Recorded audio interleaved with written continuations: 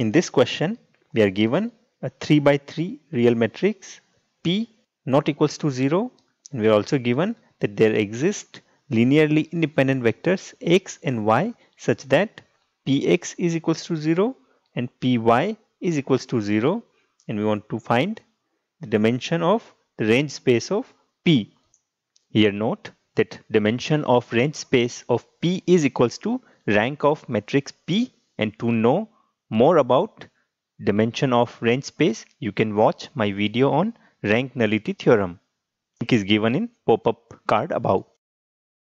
Now because Px is 0 and Py is 0, we can say that the homogeneous system of equations Pt equals to 0, where P is 3 by 3 matrix, T is 3 by 1 vector, and 0 is 3 by 1 vector, and this system of equations has two linearly independent solutions, and they are x and y, because when I substitute t equals to x or y, this equation is satisfied because we are given that Px is 0 and Py is 0. So let's call this 1.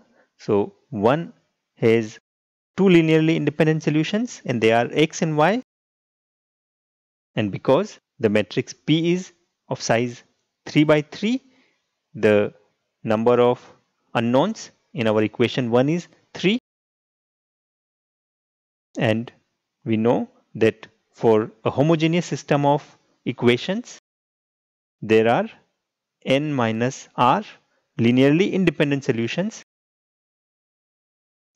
where n is number of unknowns in equation 1 and r is rank of matrix P. And we also know that there are two linearly independent solutions for 1. So we know n minus r is equals to 2, and we also know that n is equals to 3. So from this I get 3 minus r equals to 2.